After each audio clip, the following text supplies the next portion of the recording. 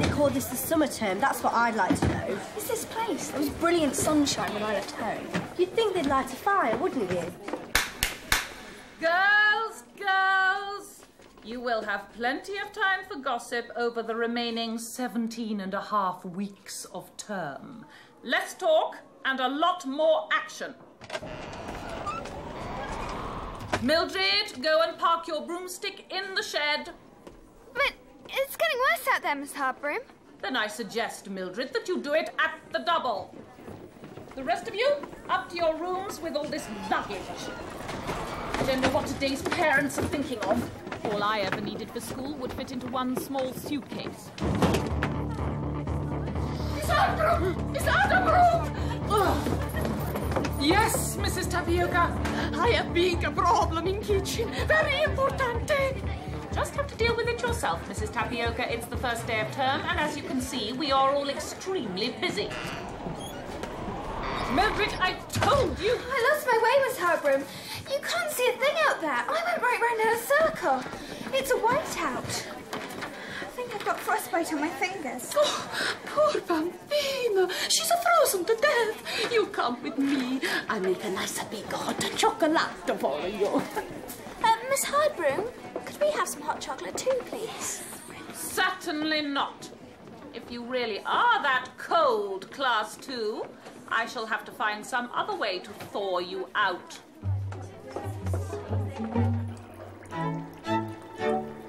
Thank you, Mrs Tapioca. This must be the cosiest place in the whole castle. Oh, I bet nobody ever said that when it was a dungeon. Shh. What is it? You hear anything? No. Oh, bad weather drive him indoors. He's monstruoso. Big whiskers, big long a tail, big long a claws. Oh.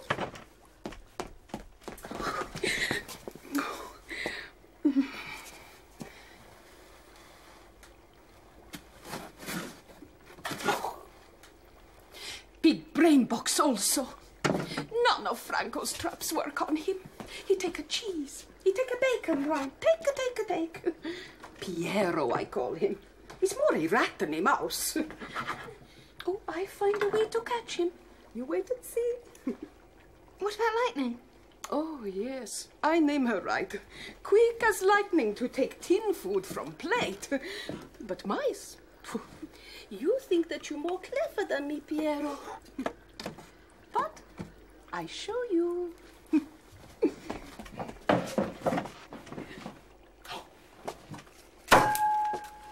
I think I better go now. Make no noise.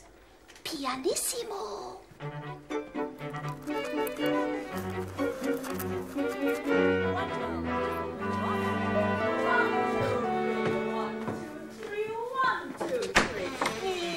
Bend under arm, stretch, and oh, come along, Jadoo.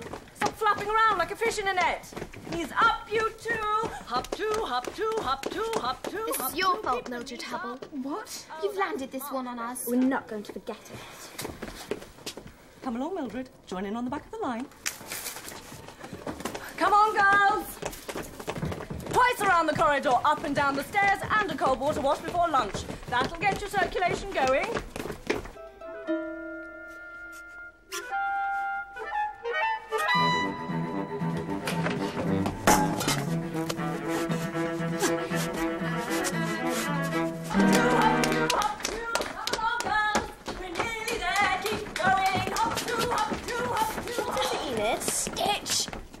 Come on, Enid. We know you well enough by now. Oh, all right.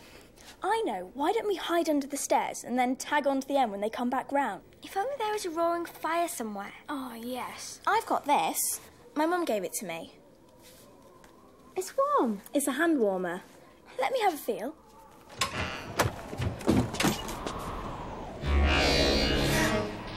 My hand warmer. Hand warmer? Sorry, thought you were witching me. I better go get the others. What's that? I think it was Merlin. Oh, yes.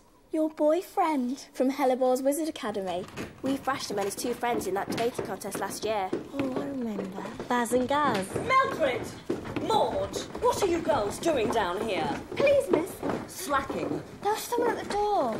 Well, where are they? But I don't want to hear any silly excuses. There you are, Hellibore. I told you we were going in the right direction. Ridiculous, Rowan-Webb. We'd still be wandering about in the forest if I hadn't have found the path. It was young Merlin who led us here. Anyway, we'd never have been lost in the first place if you hadn't started throwing blizzard spells at me. I was provoked by a snowball down the back of my neck. An accident. I don't expect senior wizards to have snowball fights with pupils. Gracious ladies, we poor lost travellers here seek shelter from the bitter weather. Well, well, it's Mildred Hubble, the little witch who rescued me from Froggedom. Good heavens. Why on earth are you girls wearing shorts in this weather? It's as cold in here as it is outside. I know what you need.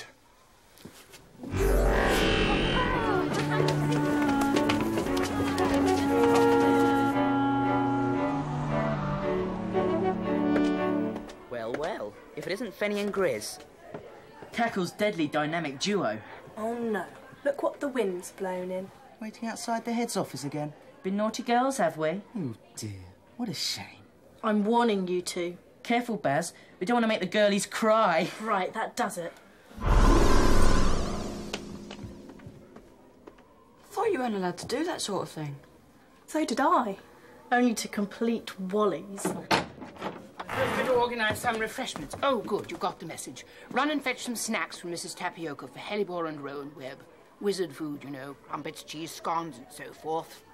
You boys can eat with the girls in the Great Hall. With pleasure, Miss Cackle. It'll wear off. Eventually. Hey, look!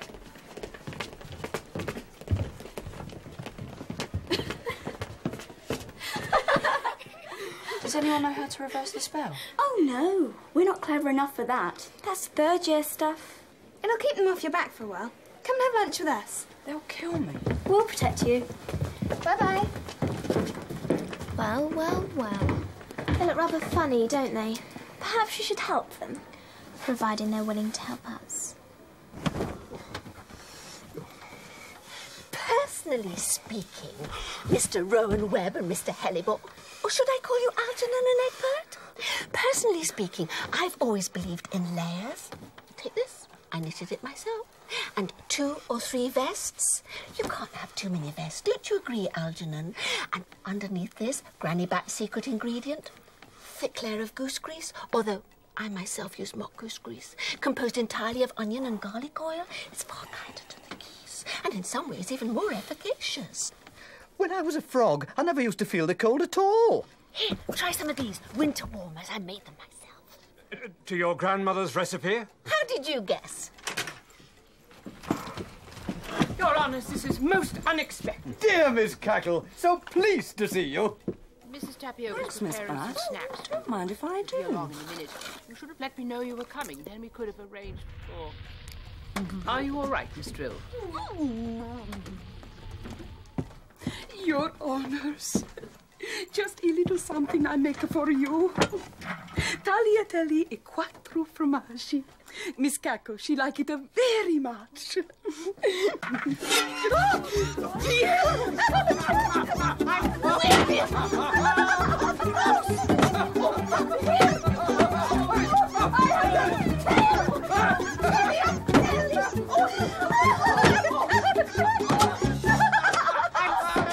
Oh, don't be! Oh, that was great fun! What do you say, Hellibore? Yes, very droll. What do you say, Miss Drill?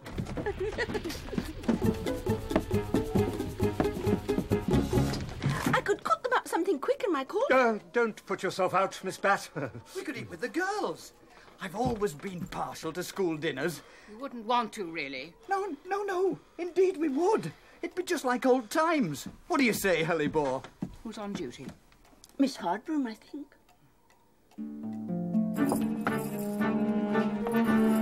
I've been looking for you everywhere, Mrs Tapioca. Dinner is 15 minutes late. That Piero, big trouble. I tell you, you say, deal with it yourself. I try to deal, but no use.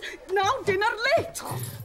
Mildred, Have you got anything to do with the brazier that is burning brightly in the entrance hall? And what is this boy doing? What are these boys doing here? Miss Hardbroom, I am enchanted to see you again.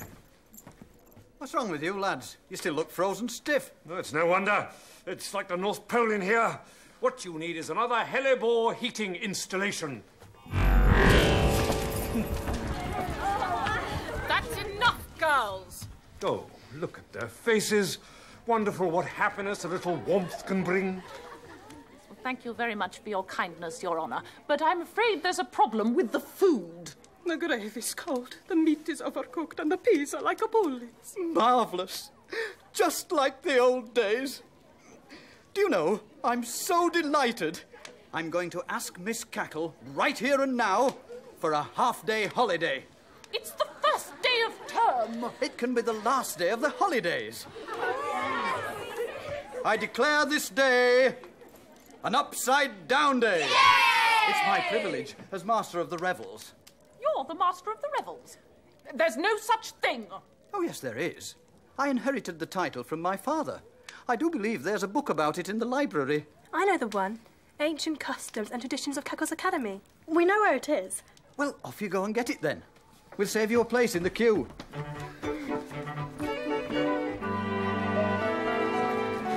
Lions, afternoon off. Everything we announced this morning turned upside down.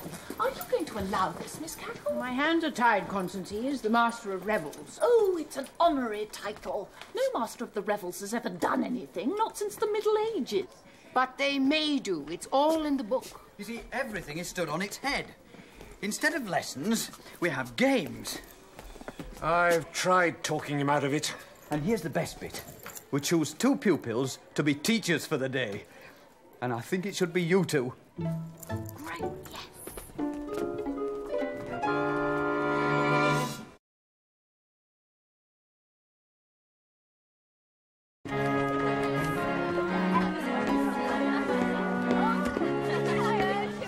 That's another one.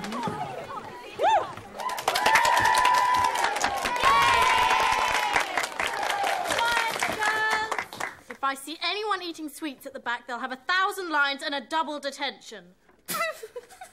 As you can see, girls, for the rest of the afternoon, everything will be done in accordance with the ancient tradition of Upside Down Day. Miss Fenella Feverfew and Miss Griselda Blackwood will be running a potions class for some of the teachers. This will all end in tears. I can feel it in my bones. No whispering at the back. For the rest of the school, there will be games and diversions, such as handy-dandy, musical bumps, hide-and-seek, nuts in May, charades, forfeits, and other such innocent pastimes. We will need a couple of impartial persons to be judges, to award prizes, or penalties, as appropriate. We'll do it, sir. Barry and I. We're outsiders, so we're bound to be fair. Very well. The afternoon will end in a big feast here in the Great Hall. After which, everything will be back to normal. Let the games commence!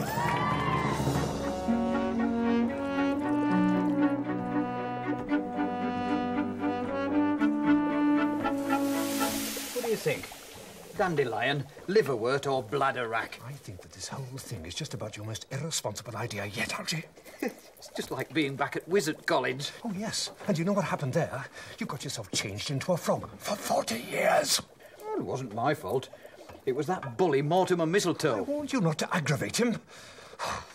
If you weren't so useless at shape-changing, you could have magicked yourself back before you got lost. Quiet, you two. Sorry, miss. If you keep arguing like that, we're going to have to split you up. Be finishing off now, girls. It's a ridiculous idea for a potion. Not in any of the books. I'm sure it shouldn't be so black. I had an accident with the slow juice. I wonder what Bat and Drill are up to. Hey, Miss! Constance and Amelia are cheating. We were not. It's too late now anyway, girls. Time's up. Sip, Your potions. Ridiculous. An anti-gunge potion. What would anyone want that for in the first place? And now, we're going to test them. I would like to remind you, Fenella Feverfew, that this day will, in the fullness of time, come to an end.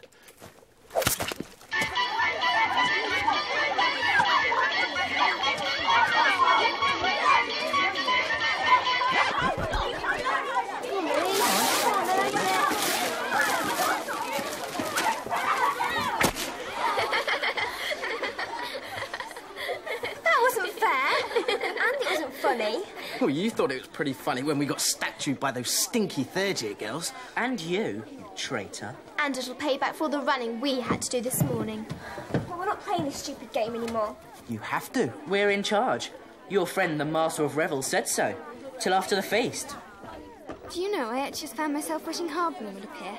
I wish she was in charge instead of these two idiots. We'll keep wishing, because after Pass the Magic Parcel, we're playing hide and sack.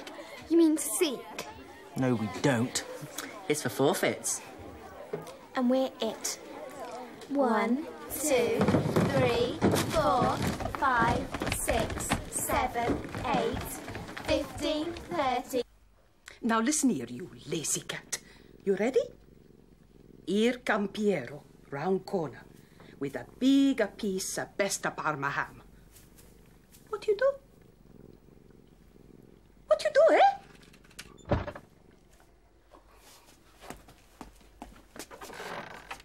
And what you do? Hiding. That much I work out for myself. It's all gone crazy up there. It's all gone crazy down here. Mr. Wizards want a bigger feast. I say, why not do a magic one? They say Italian food is a magic food. It is. What are you trying to do with lightning? New idea. Train her to catch Piero. But she not want to chase mouse. Here, let me try. Oh. You've got to wiggle it about a bit more. Tease her a bit.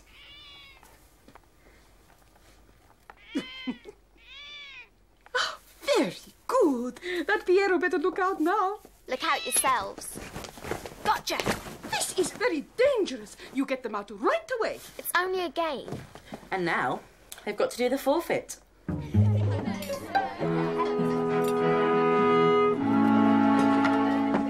take her off for a while if you like. No, it's okay. I think I feel safer out of it for a while. Did you hear about Harborough getting gunged? And the wizards? They got their potion on and they've been arguing about it ever since. Mildred! It was your fault. Oh, it's always my fault, isn't it? Liverwort. You should have used liverwort, not bladderwrack. I asked you at the time, and you were too busy talking to listen to me. Whittering on like some whiskery old rabbit. Oh, a rabbit, am I? At least I don't hop around all day looking for water lilies to squat on. That's it. I've taken your taunts long enough, Egbert Hellibore. I challenge you to a shape-changing contest.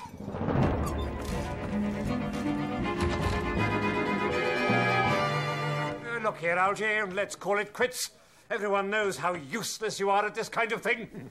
Oh, yes, well, we all know how clever you are, Egbert Hellibore. So, shall we begin? You're full of talk, Hellibore, and grey and whiskery too. So here's a little creature that reminds me a lot of you.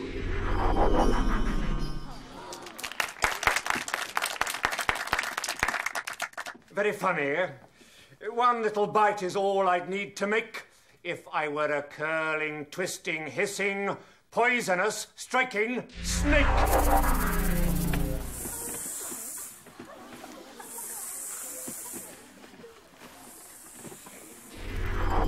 Dear, I am scared. So now let's see who is the best magician. I didn't know you'd turn this into a hissing competition. I don't think I'll bother to change myself. Why don't we call a truce? What we need here is a goose girl to come and say boo to the goose.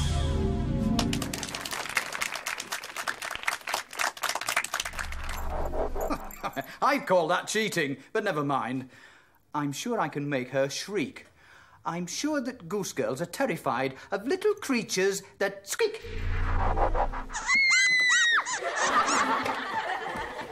You think you're very smart, Algie. But what will a house mouse do when he looks high above him and hears twit,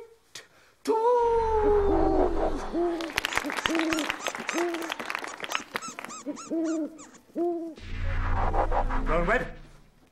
Algie! He's done it again. He's got stuck. I saw him, quick.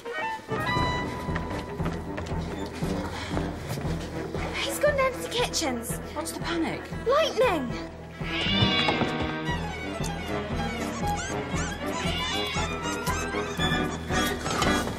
Oh no! Get the toy one on the string. Lightning! Lightning! Lightning! Quick, save him! I saved him, all right. Mr. Rowan-Webb! You've got yourself stuck again, Your Honour. Turn back!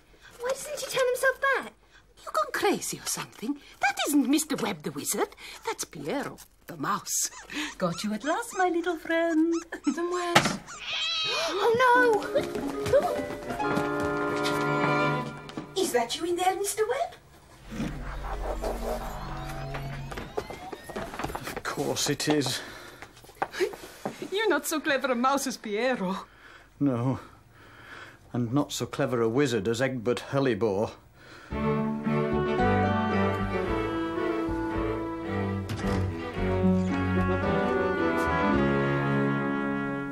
Well, girls, the unusual weather seems to be over. And so does a very unusual day. Which is never to be repeated. Indeed not. No more shape-changing for me. I've learnt my lesson, girls. And mine too. I do wish you'd change your mind, Algie, about staying with us. No, I need a place of my own. Somewhere by the water, perhaps. A lake or a river. With perhaps one young apprentice to teach all my secrets. And I shall invite Mildred and her classmates to visit at half-term, to thank her for saving me twice, and make up for all the chaos I've caused. Not just you, Algie. Before we leave, I think you boys should apologise to Mildred and Merlin. And you too. No, it's all right. It's been one of those days. No hard feelings. Would anyone like a sweetie?